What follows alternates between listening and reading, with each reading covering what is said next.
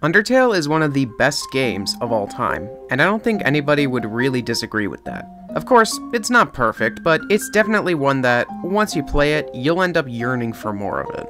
This has led many in the Undertale fandom to create their own fan games as a homage to the original, but fortunately none of the fan games ever took code directly from Undertale. At least, I hope they didn't, because number one, that would be stealing, and stealing is bad. But number two, despite being universally praised for its amazing story and fun and unique gameplay, Undertale is known in the programmer space as one of the most poorly coded games of all time. But despite this reputation, I didn't find a whole lot of videos on YouTube covering it, which I found interesting, seeing as how decompiled versions of the game have existed for a while. I mean, hell, that's how the Underminer community was originally made. After learning about this, I was interested in the code and making a video about it, so I grabbed myself the Undertale modding tool and took a look inside of the game. So today, we're gonna go over the code and critique it a little bit.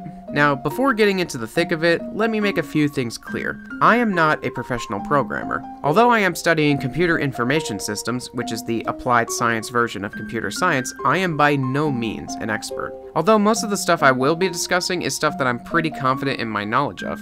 I will also take this opportunity to invite anybody else who has been in the field for a while and or has a higher degree of knowledge than me to leave their own suggestions in the comments below, be it about the suggestions that I make, comments about the code shown in the video, or something else. I'll be glad to see them. Number two, I am not making fun of Toby in this video. Although I may crack jokes here and there, I mean them in good faith. It's perfectly fine to not know how to code optimally, so long as you're willing to learn over time. The code that I made back in high school, I find horrendous now, but now I know how to do it better.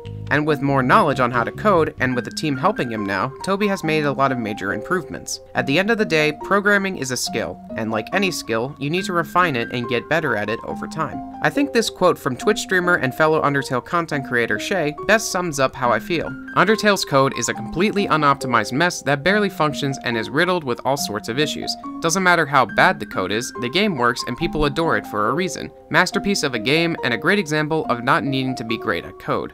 Number 3. I'm specifically looking at the game's code using the Underminer tool made by the folks over at the Underminer community. Although this is probably the best way to view the game's code, I have been told that it's a decompiler and not the actual source code, so there might be a few things that I end up getting wrong simply because I don't have access to the original source code. However, it's very close to the original, so most of it will be fairly accurate. One final note before getting into things, this is technically a part 2 to a video I made previously going over the code for Yandere Simulator. Although a bit outdated, it's still one of my proudest videos to date, so if you like this video, you're gonna like that one. Just bear with me on the poor editing. Anyways, on with the video. One of the first things I noticed upon looking through the game's code is the startling lack of comments in the code. For those who don't know what comments are, they're basically little notes that you can leave in your code. They don't really do anything, nor are they checked by the compiler. However, they're really good if you're working with a team since it helps people understand what the code does. Take this for example. Here's a snippet of code that contains a for loop. Now, I can tell what it's doing. For when I equals 0 and I is less than AMT, add 1 to I. While the loop is active, have i's fade value equal to 0. Also have i's x position equal to whatever integer is randomly selected in random. Plus view x view minus 50. This I'm assuming generates a random x coordinate on the screen. And as for i's y position, calculated by using the random function and subtracting 20 from the room height. Now, I may be able to tell what it's doing, but I can't exactly tell why it's doing it or what effect it has in the game. I did a Google search to figure out what it is, and as it turns out, this is meant for the post-true pacifist walkaround, where you get to see all the monsters in the overworld. Specifically, it's when you talk to Lemon Bread, and she speaks about how happy she is to see her sister again. Now, while I was able to discover this on my own, that doesn't mean that it'll always be easy to do, or that you'll be able to do it at all. So having a comment in the code that says what it does, and specifically where it's being used, is really helpful, especially since Toby is working with a team now. Now, I did end up learning that decompilations of any game do end up taking away the comments as part of that process. So it is possible that there are comments in the code and the tool simply takes them out. If that's the case, then great. However, again, I'm working with what I'm presented with. Now, you might be thinking, well, Ostros, he does work with a team now, but back when he first made the game, he was the sole programmer. Why would he need comments if he was the only one working on it? Well, comments aren't just for team projects. They're also good at keeping track of progress, or maybe even leaving to-do notes for yourself. Here's a scenario that I'm pretty sure a lot of you went through at some point. You're hammering away at a project, really starting to get into the groove, and you made a good chunk of progress, when you decide to take a break, maybe go out and hang with your friends, or something else. Then when you come back to finish it all up, you completely forgot where you were, what you were doing, and you don't even remember what some of your work was about. That is pretty much what comments are for. Of course, it's not required, and it is possible to keep track of progress or leave notes in other ways. Or who knows, maybe Toby just has intellect on a completely different level. But in general, it is best to use them, especially when collaborating with other people. One of the biggest horror stories that I heard about Undertale's code is the fact that all of the dialogue in the game is stored within a single script file. However, I learned that that's not actually true.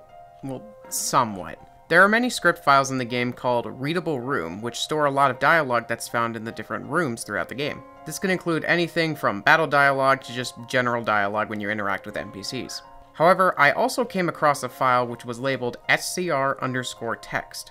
And this file contained basically all of the game's dialogue, barring some of the dialogue that was in the readable rooms mentioned earlier. I'm not entirely sure if this is a byproduct of the decompilation, or if this is real. I've seen many online claim that Toby admitted that this file was real, but for the life of me, I can't figure out where he said that or if he said that at all. But for the sake of this video, let's assume that it is. Now, performance-wise, this is completely fine, as the game runs just fine. However, this must have been a nightmare to debug. I don't even want to know how much time was spent making sure that all the if statements worked correctly. Here's, personally, how I would have done it. Have a set of 5 folders, each named after one in-game location: Ruins, Hotland, Waterfall, Snowden, Core, and Capital. Each one of these folders will have a bunch of different script files containing all the dialogues for each of the respective areas, probably being named after the different rooms. This way, everything is neatly organized, and should you ever need to debug something, it'll be as easy as just choosing the file that contained the dialogue.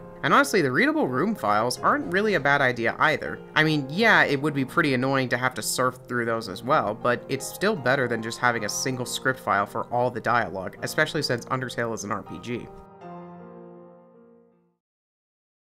Encounters in Undertale are pretty interesting. They're determined by a specific number rather than being random chance like most RPGs. There isn't really anything inherently wrong with this approach, and as I said, it's very unique, as it allows Toby to make something like the No Mercy route possible. Here's how it works. The amount of time to get encounters in Undertale are determined by this snippet of code. What it does is that it calculates the number of steps that you have to take in order to get your next encounter. This is determined by calculating what number is made by adding argument 0 to the number that's generated from the randomly selected double that's calculated from argument 1. And then argument 1 is rounded to a whole number, and then that number is multiplied by the population factor, which is different for each area of the game. This is a pretty cool way of determining random encounters, and it's unique from the typical percentages that RPGs usually have. And I don't really have much in the way of critiquing it. The only thing I can really say is that it probably would be better to have the game call an integer rather than making the computer go through the trouble of rounding from a double, but that's just me. And like I said, it doesn't really affect the game at all performance-wise. But speaking of encounters, the actual encounters themselves are determined by 2 files, SCR Monster Setup and SCR Battle Group. Battle Group determines the encounters, and Monster Setup stores things like their attack, defense, XP, gold, etc. And both of these are, yet again, huge case statements. Again, I can't say for certain whether or not this is because of the decompilation or if this is actually how it is in the code. But for the sake of the video, let's say that it is. Much like with my critique with the dialogue, random encounters can be determined by having separate scripts for each of the areas in the game. Although for the monster attributes, instead of having a script file with a case statement, it probably would be better to have a database instead. My personal recommendation would be something like a JSON file. That way storing different stats for the monsters is easier and can be more easily read. I'm not really sure if Game Maker allows for JSON files, but if they do, that's definitely something to look into. I want to reiterate one more time that I'm not a pro, and there's definitely going to be some problems with my critiques as well, which is why I encourage people in the beginning to leave their own suggestions down below. Overall, however, this was a pretty fun dive into the game's code, and I hope I was able to explain it in a way that you were able to understand, even if you don't know much about coding. These types of videos take a while to make since they involve a lot of research and understanding on how code operates, but even still, they're a lot of fun to make, and I learn more as I make them as well. They're different from my usual funny clip and review videos, but they're just as cool to me. But in any event, that's gonna be it from me for now. Thanks for watching. If you liked what you saw and you want to see more, hit the like button and subscribe. But with that, I'll see you next time, and until then, stay safe and take care.